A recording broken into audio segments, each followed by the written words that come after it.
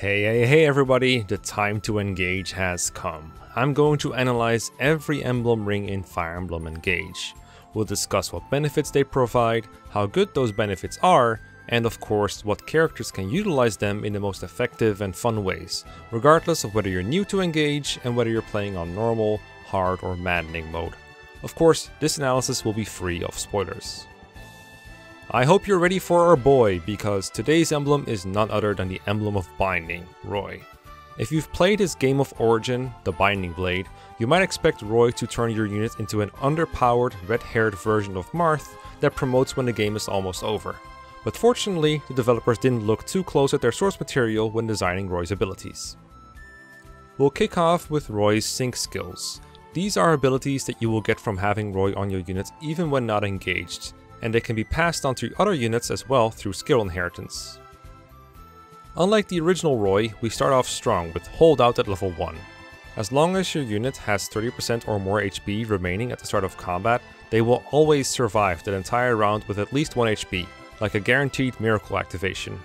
As your bond level increases, you will gain access to improved versions of Holdout at levels 8, 13 and 18, each of which lowers the HP thresholds at which Holdout can activate. Even if you've never utilized this skill yourself, you probably know how annoying it is when an enemy has it, and it should be no surprise that this skill has great potential on player units as well. You can just passively utilize it as a general safety net, but Holdout is at its most powerful when you're able to keep yourself at high HP during battle. This can be accomplished through inheriting Holdout on another unit and then giving them the Micaiah ring for Nosferatu, as I've discussed in the last video, or if you have the DLC, it also synergizes well with Soren's Flare. Roy's other sync skill is Advance at level 3. This one is very straightforward. If you're 2 spaces away from an enemy, you can select Advance to move an extra space forward and then attack at 1 range instead. This is a nice bonus for Roy users if they're just a little short on movement to reach their opponent, especially since the strongest physical weapons are usually 1 range only. There probably isn't much of a reason to inherit it though. The reason I'm emphasizing physical weapons is because of Roy's stat bonuses. As you can see, he is geared up for close combat with a focus on HP, strength and resistance. The idea behind the Roy emblem is clearly to make a unit that is capable of taking hits as well as dishing them out. This becomes even more clear as we take a look at what happens when we engage with Roy.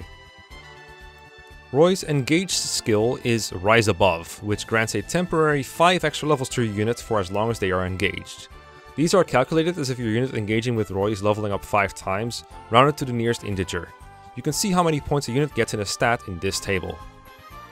Between Roy's stat bonuses and Rise Above, Roy can significantly improve a unit's durability and physical offense, and reach 1 rounding thresholds that they're normally short on. Depending on your unit's subclass, they might get a little extra bonus as well, though none of these are very flashy. In terms of engaged weapons, the first one Roy has got is the Lance Reaver, a sword that reverses the weapon triangle and thus enables Roy users to break enemy lances at the cost of getting broken by enemy axe units. This weapon can be alright to avoid counterattacks in the early game chapters, but with 9 might it's just not strong enough to do anything substantial beyond that. It ties with a plain old steel sword, to give you an idea. The Wormslayer isn't much stronger at 10 might, though at least it's tripled against dragon enemies. Unfortunately, this does not apply to the many corrupted worms this game throws at you, so it only works against Wyvern Riders and quote-unquote regular worms, so once again we're looking at a situationally useful weapon at best. Finally, at level 15, we have Roy's iconic Binding Blade in all of its fiery glory. Well, except for the effectiveness against dragons, probably because that is on the Wormslayer already. This weapon complements Roy's kit really well. It is strong, light, accurate, it grants 1-2 range, and it further increases your unit's durability with a +5 bonus to both defense and resistance. With this equipped, you can throw a strong unit into a group of enemies, and combined with some good base stats and the bonus from Rise Above, come out on top. Roy's engage attack, Blazing Lion, brings something different to the table. It targets the 3 spaces in front of your unit with a single attack, and then sets those squares and 2 rows behind them on fire. When I first saw this, I thought it was really cool and interesting, but to be honest, I've almost never managed to make great use of this attack. That's not because of the fire effect. You might know that Corrin's ability to set things on fire is really useful, but Blazing Lion is much less flexible in practice. You need Roy to be engaged, you need an enemy next to you, and the area of effect is just not quite what it needs to be. That said, you can expand the attack area with a dragon unit or the flame area with a mystical unit. To gain access to bond levels beyond 10, you'll have to beat Roy's Divine Paralogue. If you've been following this series, then you might know that I've been recommending to always play Paralogues, even if you don't feel like going through them normally, because they're quite easy to just cheese and beat quickly. Roy's Paralogue is a little different. It's based on chapter 21 from FE6, and even though it's been scaled down a bit, it's still a late game FE6 map with a ton of enemies. Fittingly, in both Engage and FE6, this can be the chapter where you unlock the Binding Blade. But if you don't think you'll need it, or any of Roy's other high-level benefits, you could choose to skip it instead. I've already touched upon Roy's inheritance options when talking about Holdout and Advance, but he has two other inheritable skills, Strength Plus and Sword Power. Both of these cost a lot of SP, but they can massively increase your damage output. Strength Plus is just a simple exchange of 1000 SP for every point of strength you want out of it. Sword Power only works for, well, sword users, but it grants +2 attack per 1000 SP. Sword Power also gives you -10 avoid regardless of level, but that is hardly a drawback worth mentioning when it adds so much extra damage. So if you're a sword user and you have extra SP to spare, you always want Sword Power. But if you're not a sword user, then Strength Plus might be worth. Of course, magical units like Griffin Knights and Mage Knights can also take advantage of Sword Power by using the Levin Sword. These skills were generally too costly for most units to use when Engage first came out. However, since the Ancient Well was added, SP is more attainable. If you regularly dump 3 or 4 stars worth of items between chapters, you will get plenty of SP books, and you should be able to afford some of these expensive skills to boost the unit's power should you want to. Do note that it's not the only damage boosting skill of its kind. Gentility and Bravery from Erica and Ephraim also exist. Bravery boosts your damage by 3, while Gentility decreases your damage taken by 3, and it only costs 2000 SP to inherit. However, you can only benefit from one of those at a time due to how the Erica emblem works, so it might not always be better than Roy's power boosts. Roy's Engrave is very interesting. The Binding Engrave gives a weapon 2 might, which is more than any other non-DLC Engrave besides Ike, but at the horrendous cost of +8 weight and -30 avoid.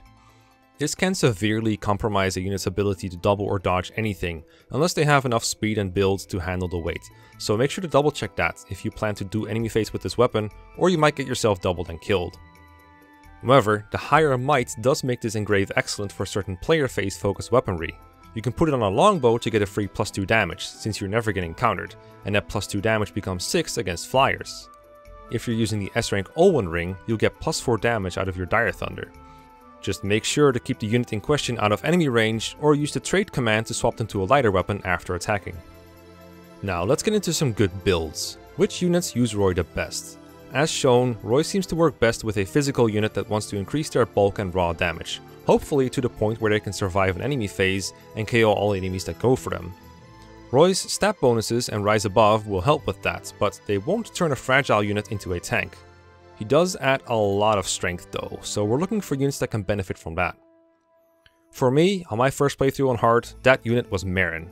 As a Wolf Knight, she is fast enough to double, she's able to take several hits but not infinite, but she does tend to be a little shy of one-rounding with forged daggers. Roy can easily push her over the top, giving her up to 8 points of extra damage per hit.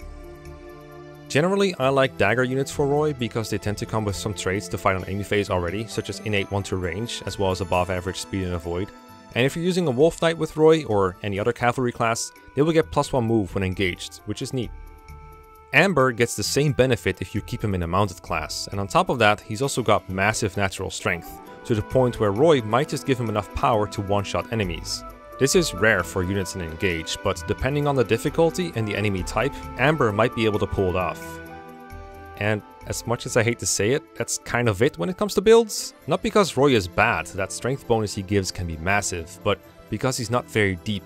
There's no interesting combos to explore here. Roy is mostly just a portable stat boost. Roy's emblem embodies the core ideas of Brodia. Don't worry about any big brain ideas, just pump up your stats and fight as hard as you can. This idea kinda works, but only if your unit is already halfway capable of doing that in the first place. In that case, Roy will probably do his job and turn your unit into a proper enemy phase juggernaut. Usually, emblems are capable of doing much more than that, but all of Roy's toolbox seems to be either in service of that one purpose, or it's trying to do something else that just doesn't work. He is usually one of the emblems I assign last because the other ones have exciting combos and specific plans I can execute. Roy is more of a filler emblem, You put him on someone because most of the time he is a much better version of a strength boosting bond ring. He's worth using when he's available, but when he's not, I can't say he's the one I miss the most. Maybe I'm wrong though, maybe there's this super big thing about him that I'm missing. In which case, please let me know in the comments who you used with Roy. And if you really like sharing your thoughts on the emblems, maybe you would like to stop by my Discord server. I regularly share my scripts for these videos, and I let other people bring in their own clever ideas to make them better. These are the people that contributed to this one. Thank you all so much for your help so far. You know what else makes these videos better? My patrons on Patreon. They give me a stable income every month, so I can spend my time writing the scripts. Thank you guys, it means a lot. They also give me the support I need to pay Athena, who's been doing a wonderful job editing the videos. But I can't forget to thank one last person, and that is you, for watching.